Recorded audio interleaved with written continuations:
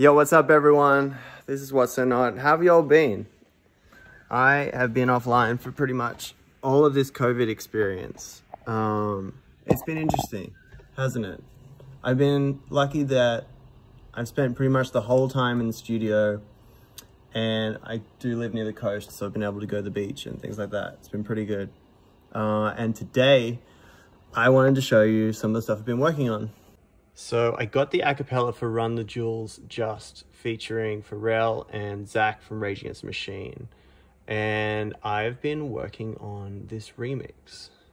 The whole song kind of started from this Voyager bass synth here, and just playing some harmonies.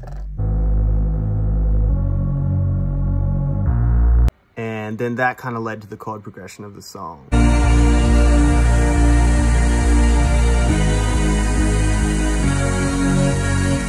And a lot of those layers were done here with this MS-2000.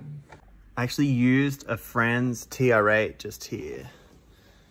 And I've been running that through this Quad 8 and Avalon and getting this really elastic kind of drum sound through that.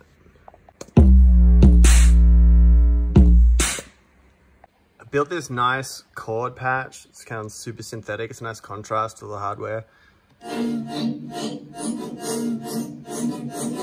And drop Killer Mike on the top. Time, I'm on mine, I be minding mine.